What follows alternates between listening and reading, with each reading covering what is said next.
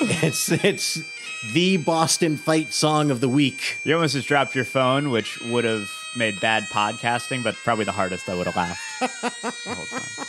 It would have been an absolute hit. Look at poor Tommy Heinsohn. Look at him. He's feeling it. 0-2 Celtics start. Red Sox eliminated from the playoffs. He would be smoking in his grave right now. Patriots 2-4. I don't care about that. But people care about People that. care. You care about football a little bit, don't you? Welcome to Boston Centric. I'm Mike. This is Dan. Yeah, you care a little bit about that. I mean, you text when football things are happening. I just want to say hi to you guys. Yeah, we've the silliest sports text thread with James. It's really, bizarre. Yeah, it's actually the only place I write jokes to. So I'll be like reading through. I hate Marcus Smart. Is that a bit? How much material have you gotten from that text chain? I hope they'll catch me picking my nose. Oh, we're videotaping. It's recorded. No, I would. Any joke I've had that's worked in the last couple years. Jesus, I've not been using that thread correctly. I haven't gotten shit out of that thread. Really? Nothing. I mean, it's not. You guys haven't helped. We've helped. But you've specifically said, "Is this good?" And we've said, I want a yes or no. Even when it didn't work, it's a yes or no. We've supported you. I feel like it's a yes or no. We've added bits. We've like changed phrasing. Okay, change phrasing. Yeah. Sure. Yeah. How much more help do you want? Writing the whole joke? We've given you like our opinions on it. We've rewritten it. Jesus. There was a comedian named Dale. I can't remember his name, but he was around like 6 years ago. Okay. And he goes, no, longer now. He goes, hey, I'm thinking of writing a joke about Bush. And he's like, I'm like, oh, what's the joke? And he goes, just about him. Yeah. Yeah. It's time someone finally takes on Bush. Did he know which one? Huh? Did he know which one? There were a few comedians like that when I started. I'm like, wow, these guys have great Iraq stuff. And then a few years in, people explained, oh, no, those were old jokes from the first Gulf War that they just got to say Gulf War again. That is one of the interesting things about political comedians is like when they've aged and they're still talking about Reagan. Yeah. Yeah, and you're like, bad shit's happened since then, right? Do you think there were like vaudeville comedians in World War II that were like, sweet, I get to bring back like the invasion of Belgium bit again? I mean, yeah, you could probably recycle a lot of World War I material. It was the same bad guys. Yeah. Pretty much. You had to throw away your Depression material, which used to be a very different sort of bit. It's Depression bit's very popular now as well, but they played differly. All right. You ever been selling an apple on the side of the road? And So speaking of Depression, which team do we want to talk about first? Well, always the Celtics. Always the Celtics. All right. So there were two awful losses in very different ways. We got destroyed by the Raptors in our home opener. We had an amazing comeback against the Knicks in our actual season opener. Did we have an amazing comeback, or shortly. did they just kick the ball into the stands a couple times? No, that was a good comeback. They had to make shots. They made plays. Yeah, I mean, the Knicks, if they lost that game, it would have been more of them blowing it than us winning. I mean, it would have been bad. Anytime that a team gives up a huge lead, there's some level of them blowing So you it. could also say we almost lost by double digits to the Knicks, who aren't that good. Lots of shit's almost happened, Dan. Yeah. But then... What actually happened? Which would be concerning, and then even more concerning, the Raptors, who fucking suck, just beat the fucking shit out of us. We all need to hope that Scotty Barnes is the new Michael Jordan to make us feel a little bit better about that. Yeah, do you think Jalen was depressed or something that game? I don't know. I've never seen a guy be better and then look sadder. I don't know. Did something unwoke happen? I mean, lots of unwoke stuff is happening regularly. We got to keep him away from the papers on game days. I'm really worried that the Celtics team, with all the talent that's there, is just not fitting together correctly. Obviously, it's 2 games in. We need to give it some time. Okay. But the fear is still there that maybe they just do not like playing together. Yes. Yeah. I sent it as a joke text on another thread. Okay. That Jaylen Brown and Jason Tatum are both great, and they're pretty good together. Yeah. But there's a little more friction than you'd like. Yeah. They're kind of like basketball anal. As in they're they're very particular. I added that one time they I made that point on WEEI and they didn't respond. They just went straight into the 1877 Cars for Kids ad, which I felt was even less appropriate. You were on WEEI and made an anal joke? I made that part up. Okay. That part was a goof. Have you ever been on EEI? I called them when I was 12 years old and I didn't get through. What is the word? You've done local radio though, right? Like you've done like appearances. And I think I did Maddie stuff. in the Morning or something like that. I did the Bob and Tom show. How they was that? hated me. They did? Yeah, I didn't talk. I didn't want to talk. It was too early. And you have to like pretend to laugh at like some guy playing a fucking guitar song or something like that. Yeah. Just felt very fake. And maybe I just suck. Nah, morning radio for comedians is really, there's such a long tradition of it, and it's the worst possible combination of things. It's putting steak together with fruit. They don't go together at all, because in the morning, people think they do. It's like, oh, these guys are funny in the morning, these guys are funny at night, and you promote stuff. But it's the morning guys are like tired, and they're all a little bit bitter because they know they're like losing some of the last years of their life. You're not going to say something offensive. Wait, I think they're hoping you are. Really? A lot of times, I did morning radio. Lauren and Wally, I did, and they were great. They very much were just like, how do you want to do this? We just want to set you up for bits, and then we're just going to plug your show. Yeah. And it was great. They were like, tell us some of your jokes. I used to work at the golf course that they would come play at after. Nice. They would come play at Blue Hill Country Club, and they would sit in the golf cart, and they said they would never speak to each other. Never? No. Like an old married. Get along okay. Yeah, on the radio, but they're like an old married couple. Like after 4 hours, you're going to... Well, but at least you might be quiet together, but you're comfortable together. Yeah. They were choosing What if you still together. carried around a button that made noises? They might. That's their caddy. Caddy, make a farting sound. But that was good morning radio. And then they're the morning radio hosts who just want to like throw you under the bus all the time. Be like, so yeah, what do you think about Trump? Tell us about what do you think about what he said about women? You're like, oh fuck.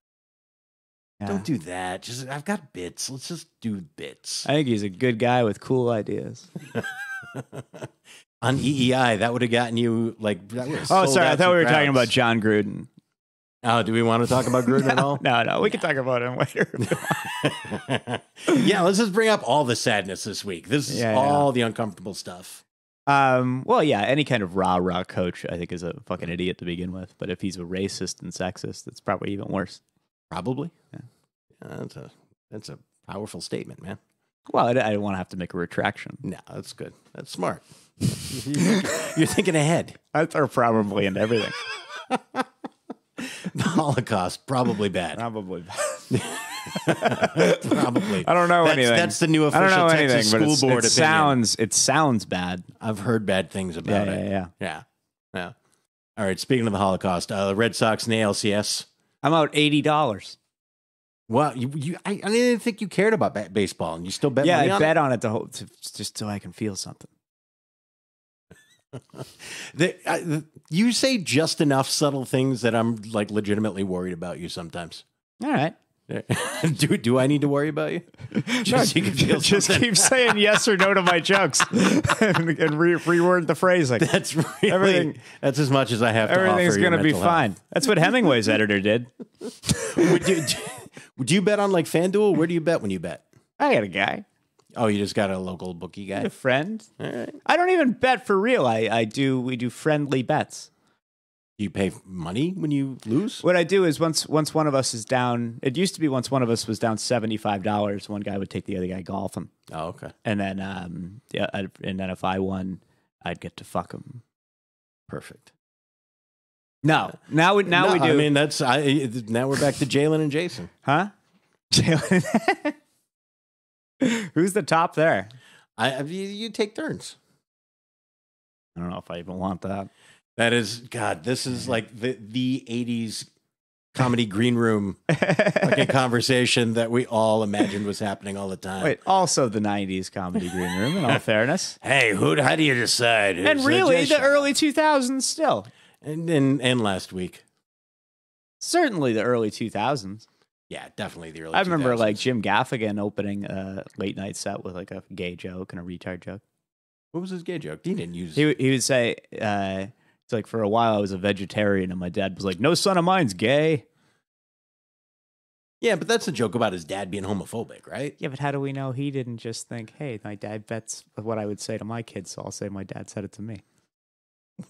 You're delving very deeply into Jim Gaffigan's I'm not delving very deeply at all. That's one delve.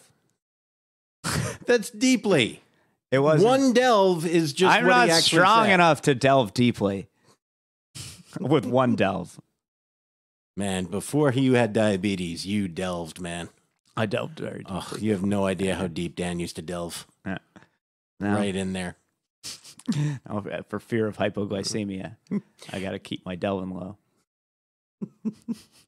So do you feel better or worse after watching the first two Celtics games than you did before the season started?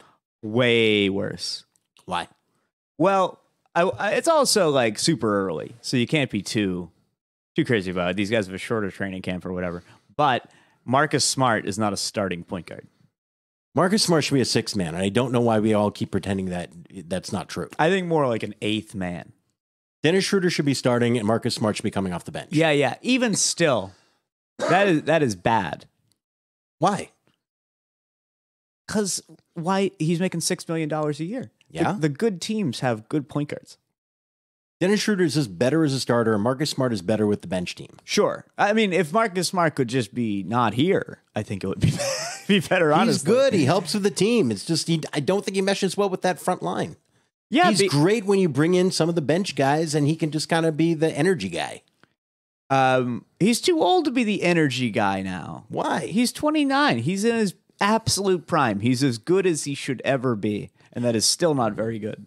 Manu Ginobili was sixth man the entire Spurs run, basically. Manu Ginobili is one of the best players of his generation. Yeah, we're just talking about whether or not you should be a sixth man or not if you're good. He is very good. But I would like a better sixth man. Look, we'd all like an amazing sixth man. There's a reason somebody is a sixth man. You can be very good and still be a sixth man. He's just not very valued around the league. He's not. He's making $11 million a year. Making a little bit more than that now. He just re-signed a new deal. He's making a little more than 11. I would have much rather gotten Frenchie on the Knicks. Evan Fournier? Fournier. Nah. For 17. He got 20. So he's 17 this year. I looked it up yesterday. 17 this year? Yeah. It escalates. Escalate, whatever the hell. But what doesn't? But, you just got to look at the contract average.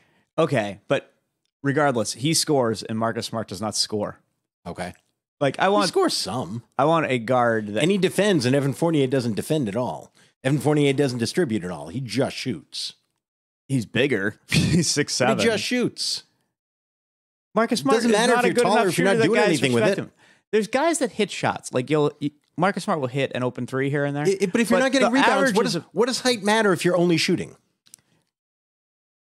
Good podcast material. I stretched my arms out to the sides, and I just showed you, just by doing this, when you're taller, you are infinitely better than a guy that only did this. Yeah, if the other guy also only did this. The problem is Evan Fournier just stands there with his slightly longer arms. Yes. And Marcus Smart actually moves around and interferes with the other team's offense and makes plays. If he makes so many fucking plays, then why did he only get $11 million? Look, because he is only so good. Exactly. He is only so good. And you know what is so good is? I'm not saying Marcus Smart is Jason Tatum. Equals bad. No. He is bad. No. That is not the same thing. Okay, well... Most teams would like to have Marcus Smart. And if you just gave Marcus Smart away... Most teams could have very easily gotten Marcus Smart. They just had to give him $12 million. He wasn't a free agent. That's not true. He was not a free agent. Then why did we sign him? Because we wanted to extend him. He had another year on his deal, and they extended him. So basically, they're signing him right now, giving him some security before he becomes a free agent. Okay. And I think they're also looking at it and going, let's see how he fits in with this team. And if we don't like him, then come the trade deadline after December, we can trade him. Hey, who wants this guy who sucks? He does not suck. Sucks. He seems like a great guy. When he talks, I like him. And you have a pathological hatred of Marcus Smart that I've never understood. He's one of my least favorite Celtics. I understand ever. That. It's actually called the Mark Blount list. You can, even on your most unreasonable day, you acknowledge that Marcus Smart is exceptionally better than Mark Blount. For a 3-month stretch, Mark Blount was a fucking beast. His contract year. It was awesome. He was 20-10 for like a hot minute. He did not average 20 and 10 for 3 months. That was an exaggeration, but to the computer. I'm telling you, he fucking killed it in his contract year for like the last half of the year. I want and Mark then he Blount signed the deal. And where then he even averaged 15 and 8. And then he showed up smoking cigars. It's not going to bear out for the whole year. This is going to be a difficult thing to look up. Show me. You're going to have to look It's the easiest thing in the world to look up. No, because you can't basketball reference it. Because the beginning of the year, he still sucked. And then he saw that the Celtics were going to be able to re-sign him because they didn't have anybody else on their team. Points 8, rebounds 5. What was his best year when we had him? We're looking at 12 and 4 there, 12.4 and 12 and 4. No, from boards. See, it's not going to bear out though because he kicked ass for the last half of the year. It was way worse. For the last half of the year, I mean, to get to like if he averaged 20, he would have had to have averaged 4 the rest of the year. Yes. That's what I'm telling you happened. There was no time where he averaged 4 points and then spent 3 months getting 20 points and then it just ended. I'm telling you that's what happened. All right, you're smoking crack. Huh? Or you're just smoking. You're smoking Marcus Smart crack. If he didn't do this... Which is the crack you smoke to irrationally view players you hate. If he didn't do this, then how come 18 years have passed and I still have my most hated players list after him? Yeah, I don't know. Usually, Ricky Davis is on that. Things become clearer and more accurate the longer we remember them and the farther away from them we move. Actually, usually hatred quells with time. At the 50-year reunion of the Battle of Gettysburg, they did the same Pickett's charge, but everybody hugged at the end. And if I saw Mark Blount now, I'd punch him in the fucking balls. Yeah, I don't think everyone's over the Civil War. Those few guys got together for a Gettysburg. Picture. Those like 20 guys who are old and about just trying to get into heaven. Yeah, and this is still me young and still mad. Yeah, I don't even know if I'm young anymore. When you get older and closer to heaven, you're going to hug Mark Blount if you feel like that's going to be the deal breaker. I feel like some people get more ornery with age too. You're definitely going to get more ornery with age, but there are going to be moments where you're like, oh, do I have to get good? Do I have to be a little bit nicer? I think there's like this long stretch of being older where you get more ornery. Yeah, but then if you know you're about to die, you feel a little bit bad and you just want to cover your bases. But wasn't that in a more godly time? If anything, science is going to have a bigger say on society in the coming century. Science isn't doing that well. It isn't doing that well. Is it? Here it is. I mean, in this room? Sure. No. Sure. All right. Did you have any Patriots thoughts as we're like going through the worst Patriots season of the last 20 years? Well, I kind of think the Patriots are like the Celtics. I think they're hoping to win with defense. Uh-huh. And I don't think that works. No, they've been terrible defensively this year, which is amazing. Usually when the coach's son takes over a part of the team, it's just great. Works with car dealerships. We've taken the Ernie Bach Jr. approach. Hey, son, you're not NFL defense. Hey, son, you're not taking our luxury tax money and putting it up your nose, are you? Fine. Don't worry about a thing. I mean, I don't like that stupid haircut he has. Steve? Yeah. Or Ernie Bach Jr.? Is Steve Belichick? That's his kid's name? Yeah. He's got a mullet? Yeah. That's a winning. If you're winning and you have that haircut, you're colorful. You're colorful. Yeah. And if you're losing, you look like a fucking asshole. Yeah. And the worst thing about being a fan right now, and obviously it's been 20 amazing years, 6 Super Bowls.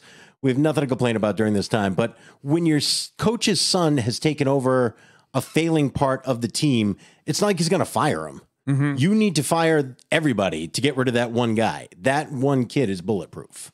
He's not going anywhere. No. It's almost like when the coaches make themselves the president of operations, too. You need to be able to fire the coach. But at least he's still the same guy. Yeah, like, but when that guy is failing in his job, you can go, all right, well, you're failing, so we're getting rid of you. Mm-hmm. I mean, when that guy is still like a track record of being the greatest head coach of all time, are you willing to fire him just to get rid of the defensive coordinator who is also his son? But it's hard to have a really good defense when your team doesn't score. Yeah. Is this Pauly Shore taking over the Comedy Store? What? This is like a child taking over the business. I thought you were saying I just sounded like the weasel. No. Although the Comedy Store, like 15 years ago, was a disaster, and now it's one of the hottest clubs in the country. Well, because Pauly Shore wasn't running it, though. They gave it to the kid from Norm Macdonald's partner from his podcast turned it around. Oh, is it? Yeah. Oh, okay. I thought Paulie. That guy's the booker of the Comedy Store. I did not know that. And he came over from the Tempe Improv. Oh, cool. And he turned the whole club around, I guess. This is, I mean, I can't even stress enough. So what we're saying how not connected is to the we got to industry get Norm Macdonald's partner to be our new defensive coordinator. Perfect. I mean, as I think he might be free of a job now. Yeah, being Norm Macdonald's partner. He's still running the Comedy Store, according to you. But yes, with Norm gone, that sounds like it'll keep you busy. I mean, at the very least, he might be in the market for new friends. Yeah. Strange older friend can be Bill Belichick. We're here. Yeah. We're here. We could be strange older friends. It is harder to have a good defense if your offense isn't scoring, because the best thing you can do for your defense is to get a touchdown and then kick the ball through the end zone and make them start at the 20. Right now, 25. I don't think the offense is the problem. I mean, currently, the fact of the matter is the defense just can't get off the field. Every drive the other team has is like a successful 80-yard drive. Have we scored 30 yet in the game? We haven't had the ball enough. I mean, every time the other team gets the ball, they keep it. We never force a punt. Yeah. We never get a turnover. We've actually, for the percentage of possessions that we've had, we've scored okay. Okay. Mac Jones has played pretty well. All right. Especially for not having any quality receivers. Yeah, I don't know the names of any of our receivers. They're not worth remembering. No. Take that, New England receivers. Yeah. Ray Caruth. What? Oh, my God. Is he one of them? No. Do you know who Ray Caruth was? He fell off after like his third year. Remember that? Ray Caruth, well, he went to jail. Yeah, I know who Ray Caruth was. I brought him up. But honestly, there's a glint in your eye sometimes. Yeah. Where you're like, I heard this name. This is a receiver. I said he fell Let's off bring him after up. his third year because he went to jail for killing his wife. I feel bad. I feel like I underestimated you there. I'm like, it's entirely possible Dan has no idea. And he just said two random names that happened to be a wide receiver that killed his wife. No, I think you knew that Ray Caruth was a wide receiver. Yeah. But then you're like, this is a guy that was famous for some reason, right? Yeah. It was another guy, something Juice, The Simpsons. O.J. Simpson. When you look up his stats, he was insanely good. Yeah, they were talking about like for a 5-year stretch for a running back. I think he might have had the most in a 5-year stretch or something like that. Yep. And they were doing that today at how many yards it was. It was weird. Frank Gore had the most yards of anybody in the last decade. I heard that. Yeah. Frank Gore's just never hurt. Yeah, he's always there. He's the Foo Fighters. Yeah.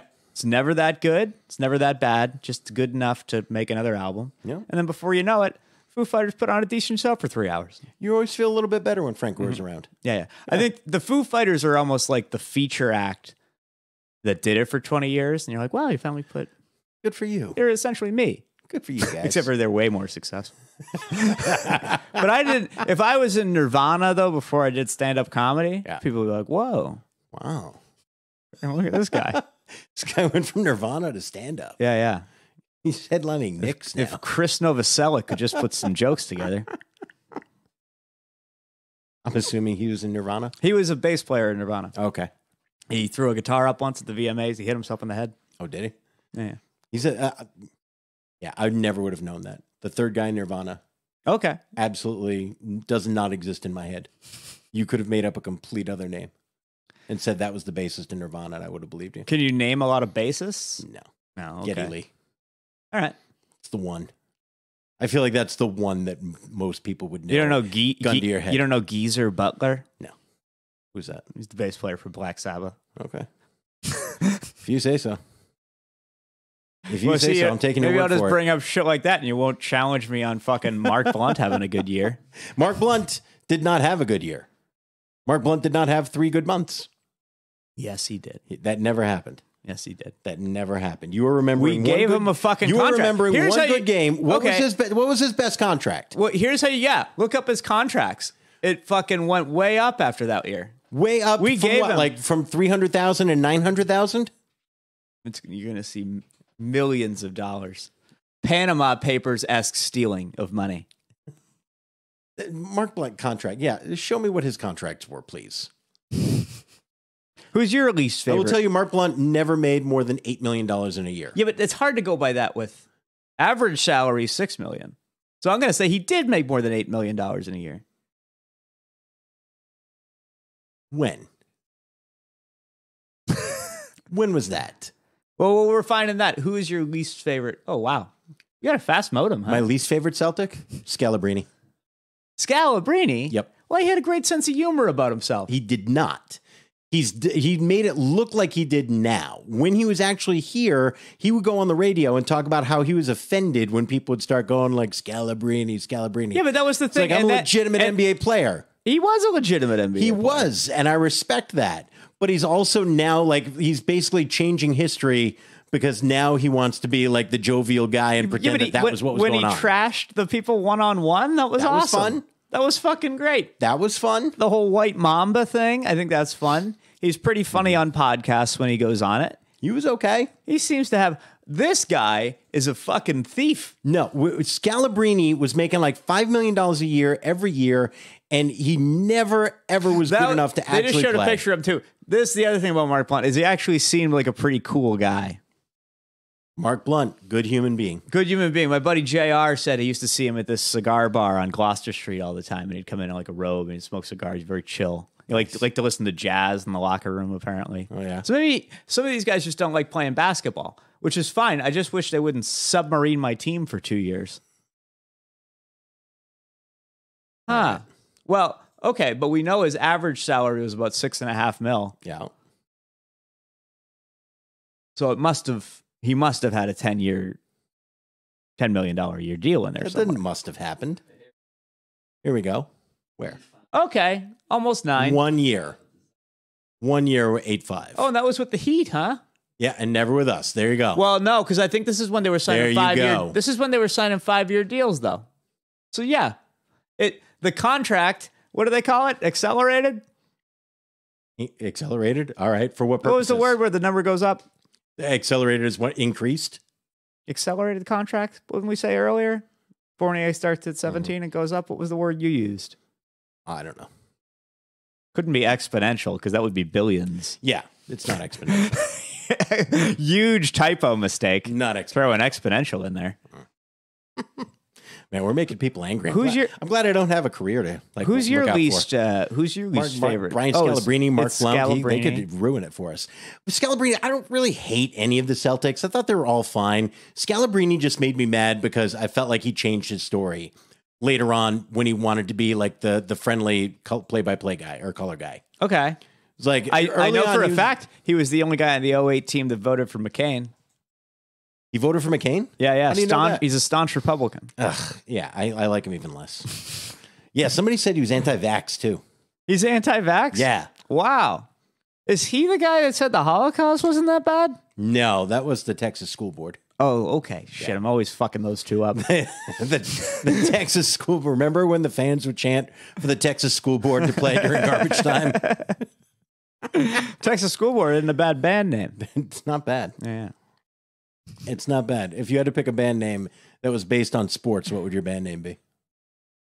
I'm going to come back to that. All right. Circle back to it. Paul, mark that. We're going to edit that out. I don't know why. I feel like threw out an improv challenge. Yeah. Well, I want to see if I can come up with it by the end.